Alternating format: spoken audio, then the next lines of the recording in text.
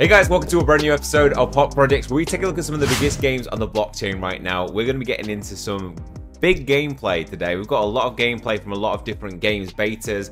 We've got some actual mainnet launch gameplay. We've got a game that I think has a lot of potential in terms of NFTs that we looked at last week. And we've got some NFT sales coming up this week that I think are definitely useful to keep an eye on and put in your calendar, things that have potential. So let's get into today's episode. Okay, let's start with Meta Gear. You know, I've been excited for this game coming out for a long while, and we finally had Mainnet launch, and I've been playing it for the past week, and I've been really enjoying building the best build possible. I want to be playing at a top level in this game, and I think I have the build that is going to destroy everybody, and it's not even complete yet. It's almost there.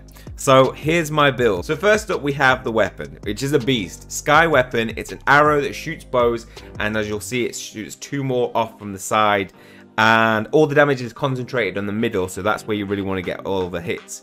And it has 100% attack to all equipment. So not just this, I could have a gadget that does damage and it will apply to that as well, which is a potential I've got because, well, you'll see the gadget I've got, it's a little bit risky, but it's a killer. So we've got 100% attack to all equipment. We've got gadget of, this crown gadget is insane. So it only has 20% HP to all wheels, which isn't great because it's only a rare. But it deals double damage for the first 8 seconds. Then it's discarded along with your weapon. So you've got to kill somebody in those first 8 seconds.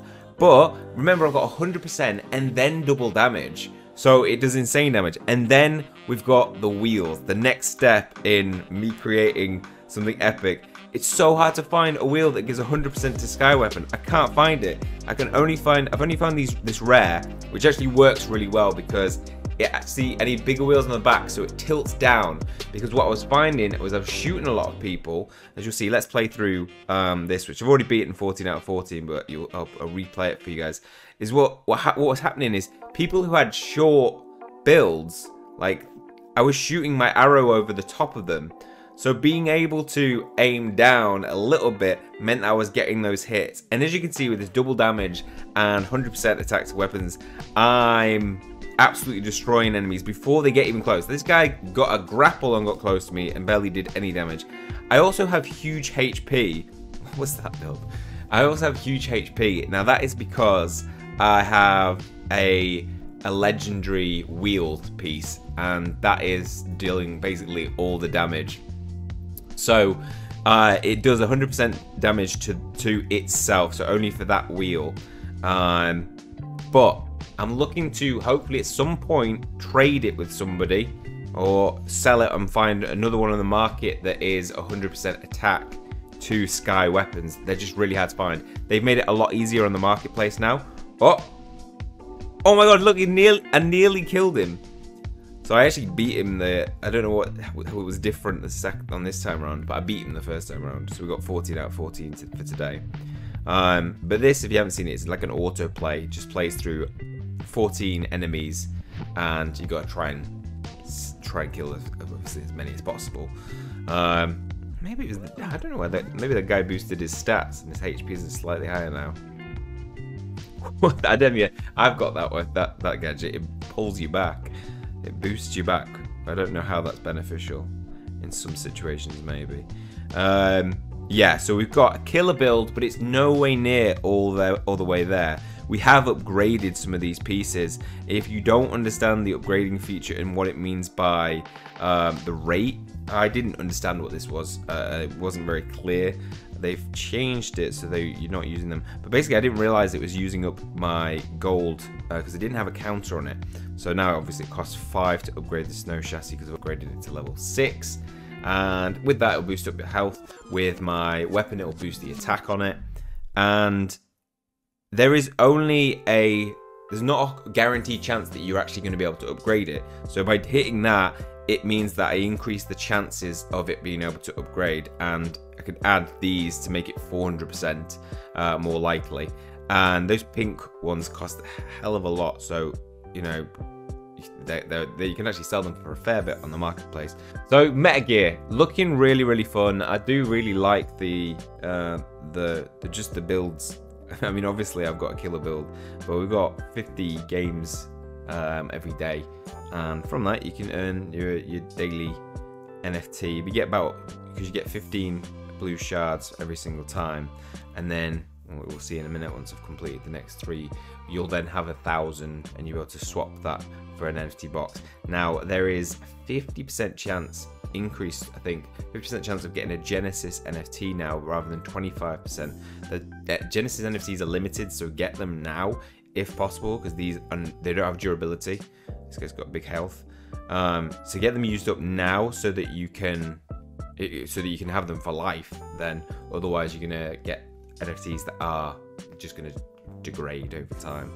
So we'll win this fight, and then we'll be able to see what we get. Usually you just get some gold, but there is that chance that you can get a Genesis NFT. Oh, we got a yellow shard. Cool. We'll use that to increase our chances at some point down the line. So Meta Gear, really happy with the launch of it.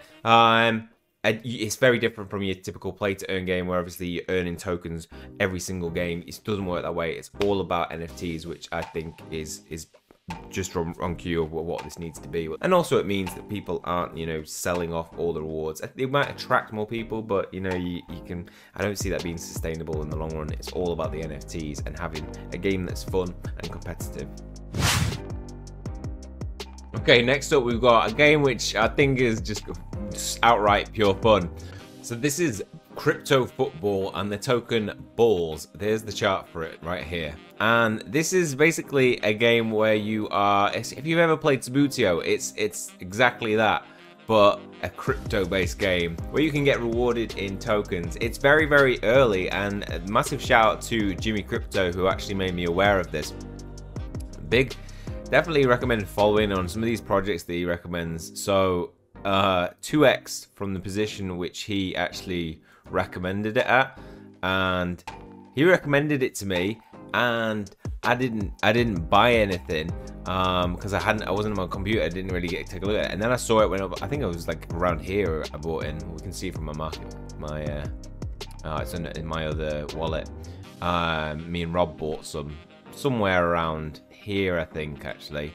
So we've seen 1.5x. That's gone from 1,000. When we bought 1,000, it gave us $900 worth, and then we've taken that to $1,400 now. So that's performing really well, and just because I think it's a game that will attract people to buy because it's fun, and it's obviously very early, so it has a lot of upgrades to come for it. But as I said with him, I said it's got legs because it's got nostalgia to it, and it's pretty fun, and it does require some skill. So let's check it out. Let's just have a little game on it. So multiplayer wasn't working when I played it. Maybe there wasn't enough people online, but let's just play a solo game against the computer. So you can pick your formation, or you'll have to unlock those, and then you can pick your team. They'll have different stats. So I think it's Ecuador or Colombia. Ecuador? Oh, let's say that. When you would put an entry fee, and you can see they have advertising. Oh, cool. So they've got advertising with Jimmy, Cardi Chain Cafe Gallery. So you would aim and shoot, and you would kick the ball. And the aim, obviously, is to get it in the goal. If it comes near them, they will defend it. What I think it needs is a little bit of a power system. So like you could lean back, pull back, or so you can do more damage.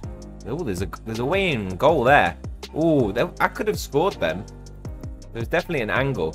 So you gotta be aware of when you're attacking, where you're attacking to. But also, you don't want to get all your players out of position and leave the goal free. So this is where I'm like, oh, well, this is actually got skill to it. And it's fun. I can imagine playing this PvP. I mean, I just laugh at him. This has got to be a goal, right? Got it. Yes! There we have it. A goal. And you've got this timer, so you've got a limited amount of time for you to be able to score this goal. To win the game. I mean, there's absolutely no goals. So at this point, you maybe like just playing a tactical maybe trying to get them over there, get them to force them to put their players down here. Yeah, so now he's out the way. Probably move him up. Has he got a shot on goal? If he can actually make it. Oh, he did have a shot on goal. A skill move would be to like pass it to a player and then get them, but they don't seem to have enough kick off once you've passed it to them. And I don't want to take my goalie out. Let's do this because then I can put him in position. Oh no, he's gone all the way. Alright, he's going to run out of time anyway. Oh, wow, he would have set me up for a goal. And there we got it. Game done. And there'll be multiplayer. And this is where I think it's going to be a lot of fun. Because obviously there'll be a little bit better. Yeah, time, aim, stats. So it would... I don't know why my name is Guilty Jellyfish. Quite like it. But yeah, I don't think it's going to find... Oh, no, I just stopped it. So yeah, I didn't find it, but they've got a lot of improvements. They're updating the website. Go check it out. See if it's just something that a little bit of fun that I thought is definitely worthy of hot projects because such a low market cap, under 500,000, which has potential to pump. Maybe I should have put a video on this sooner. Yeah, because I was made aware of it on April the 1st. So sorry about that, guys. I missed out on a 2x there. Yeah, I think I picked it up around there.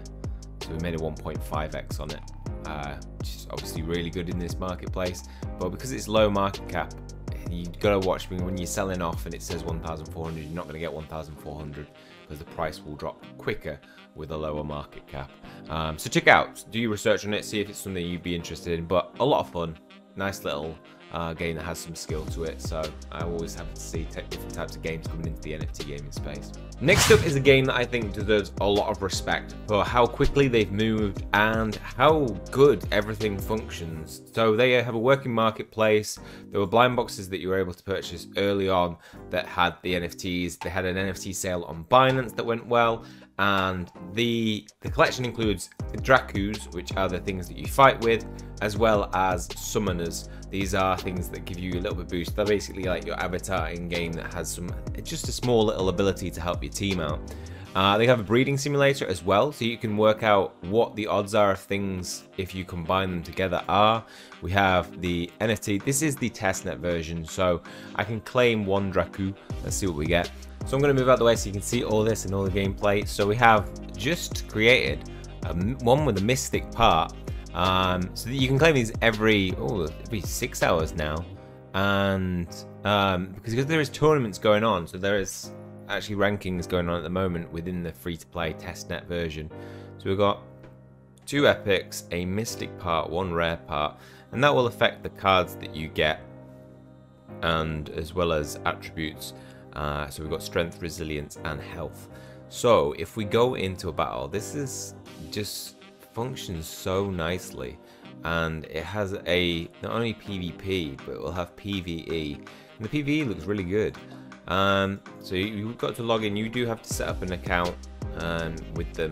You can find the guide to this on their Twitter page. They've put out a nice easy guide to how you can set up and sign up for an account. So I'll put a link to that in the description below. But I mean, this is really like very, very close to Axie, but obviously a bit lower entry, and a bit newer, a bit fresher. So take a look, see what you think about it. The NFTs now, the floor price for them is actually 1 BNB. Turn the sound down a bit. It's about 1 BNB at the moment. So they massively shot up when they released the footage for their beta. So we're going through different paths, and that will lead to some encounters. And you can see my health going down on this guy. I need to do some healing. Does anybody have healing powers? So we can take these, heal equal to damage dealt. Yes, that would be perfect. Let's take the harvest war and attack this guy. Nice, we've got some heal. He really needs to heal. Pierce target's armor if ocean type, air effect damage, chainsaw. It takes 3 energy. Obviously, you've got on the left hand side here. We've got the amount of energy, so we can only use a 1. Gain an extra 20 coins when killing and remove this card. Some are more damage, some are actually helping you earn quicker. And then we've got a end pass. Down right we've got our discard pile. On the left we've got our draw pile, so these are the cards we can draw from. So we've got Pounce is good, Pounce is free. Then we've got Nature's Force, which gives lose 16 points of health, gain 1 point of energy, and draw 2 cards. Exhaust. I mean, no, I don't want to lose health, so I've just lost health. No. Okay, so we've got 4 energy to use in this one turn now. Let's apply some Scorch to this guy. Flame punch him. Let's just smash him. And then end our go. I'm gonna get hit. Ouch. And evenly redistributes a maximum of 100 points remaining health with target. What? Oh, I had to hit my own to do. I lost health. Oh, used that all wrong. Area of effect isn't really going to help us. Just do Comet Punch, Flame Punch him, and then skip our go. Please don't kill us, because you got attacked. Right. No. Area of effect, recover health equal to damage dealt. I mean, he really doesn't need that, so we'll go with Pounce. Oh yeah, but these are the cards only apply to certain guys, doesn't it? Yeah. You can do his area of effect, but I'm not going to do that yet because I want to use that to at least give some health to him. And then Bosch. So all your cards get mixed in with each other, and also you can gain a card at the end of the battle. So draw 2 cards. Oh, that's pretty good. Change another change. So apply 2 steps of weak and 2 steps to vulnerable, and that's quite a good card to use up front. Select a pet. Let's give it to this guy. Skip, please. Right. Oh, next one's mystery or a bag of coins. All right, we go to a shop. This is cool. So you can actually purchase.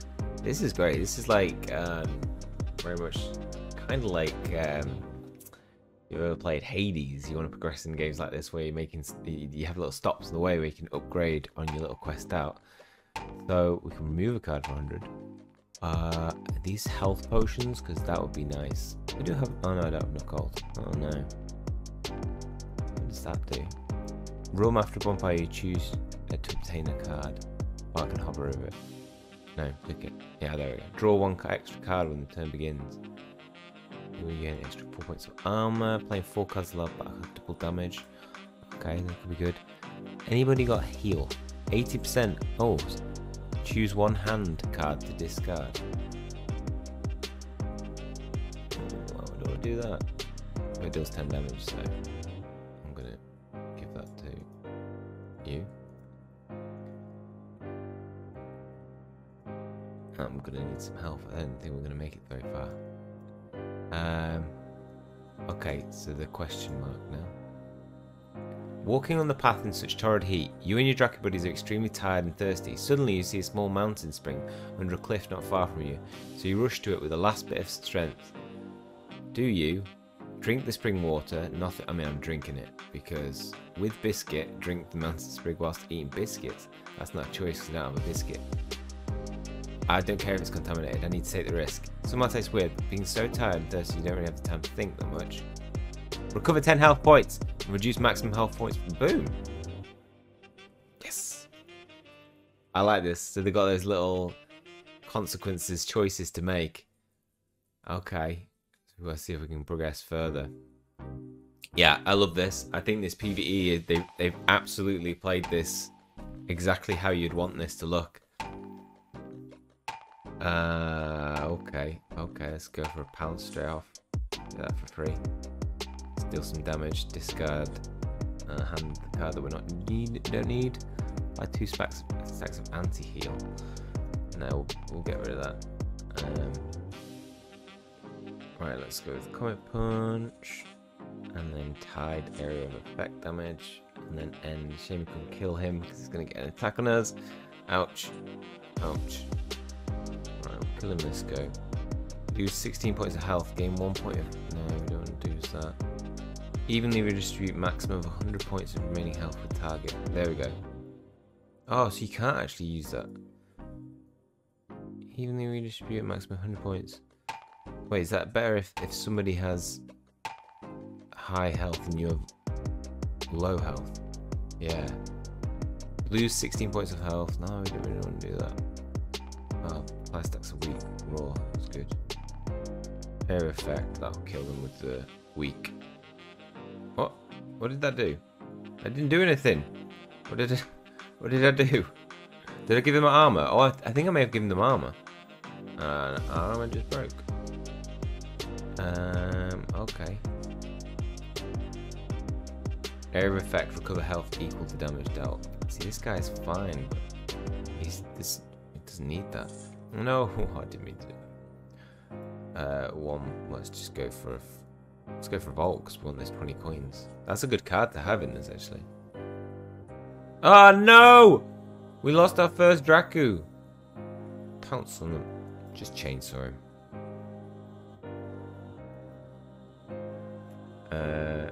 Apply 99 stacks a week to the target. Exhaust. Oh my god. Look at that. That card's great card. And once you've got 10, you can actually play in the arena. I haven't actually got to that yet. We've got a legend down here, so we see a random event will trigger, store chamber, artifact chamber, bonfire chamber, and regular enemy, and elite enemy. Oh dear, no effects any of that. Alright, we've got a shop, which is not going to offer us anything because unless you got a sale on my friend. Draw 2 cards, 80%. Wow, it's not ideal because I can't buy it. Rubbish. So we're only 7 out of 41 along the way. Oh dear. Let's do a random event. Oh, the random event was a shop. Can't help us. This is a bonfire chamber. You can have some rest. Yes. Can I heal? Enhance your skill effect. Rest. Recover to all living Drakus. Oh no. Yes, heal. You're walking on the no-step path, which is difficult to read, but you accidentally step onto moss and slip. You fall off the precipice. Push to catch me. Oh god. I've lost some health in order to catch them. The summoner is way too heavy. Let's go for... Oh, we have to face these. So I think you'll agree, this is a really accomplished piece of work. The game looks great. I wish I remembered that I had health from a summoner effect, +6.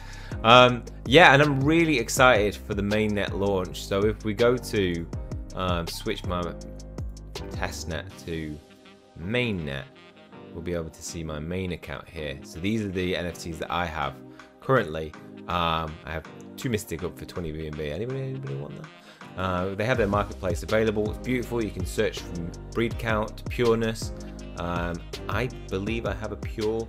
So the pure lowest price for one of those is 3.88 BNB, and then the lowest price for a 2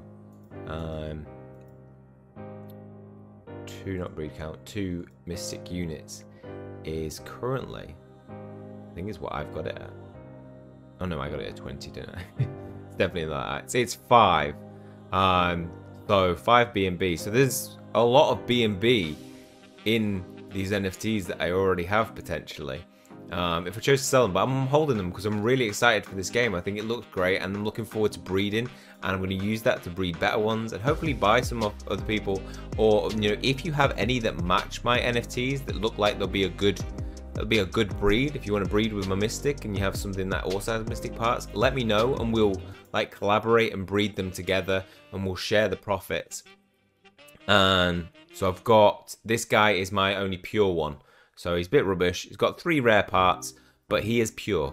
He is pure of heart and abilities. So that is something that obviously, as I said, is 3.88 is the lowest price for that. So potentially us breeding out 2 of those in the breeding would give us, 3.88 times 2 if we bred 2 times to distribute each. So 3.8 BNB each. So if you do want to breed, not with me, I was going to say, to breed with my Draku, then yeah, get in touch if you have a plant part that has plant Dracu that has all 6 parts. And if we go back to the dashboard, we can see that we do have an earnings level, the earning rate that determines, and the maximum earnings of the day. So this is going to have a token, which you're obviously going to be able to buy and sell, and so that's going to be a big draw to this as well, that people will potentially be playing to be able to earn tokens that they can sell and make some money. Okay, let's get into the next project. And then finally we have Incarnate, a game that we covered a while back. This is a tactical hero collector RPG with deep mechanics where you can take ownership of your characters in the form of NFTs. I really like the look of this game. If you haven't seen it, go check out the video that we did on this. Now you got 2 of me. So this game does have it genuinely does have deep mechanics into it. This isn't just a turn-based game where you look, you know, face-to-face 2D battler. This is complex 3D characters, NFTs, that you can position on the board, you can move around and use their effects. So you might have a damage that does, you know, damaging a line, and therefore you use that, position yourself nicely. You can take out a lot of enemies with it. You might have something that's area of effect, you might have something that is just single damage to somebody, but they're all going to have a variety of different skills, different effects. You can affect the landscape that you're on, so you can actually raise platforms or lower it. And yeah, just having played through it, the early gameplay access that we got, it just looks really fun. Off screen, me and Rob play a lot of games like this, so we just played Expeditions Rome. That was brilliant. Actually, definitely recommend that game, even though it's not NFT based.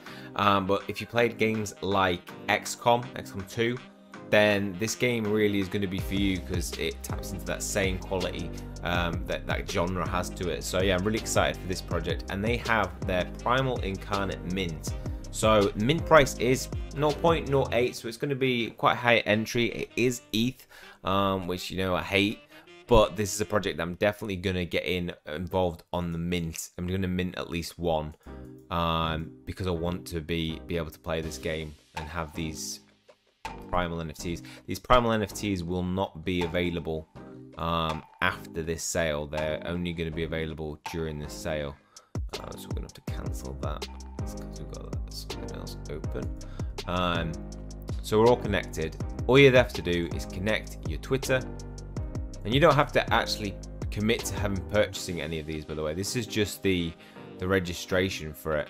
So the social account's been connected, and then we can connect to their Discord, which we can authorize now. And if we go back to it, it's automatically, so I'd already joined the Twitter and Discord, and some of you may have as well, but you can see already signed up. Now I'm not a robot, click to register.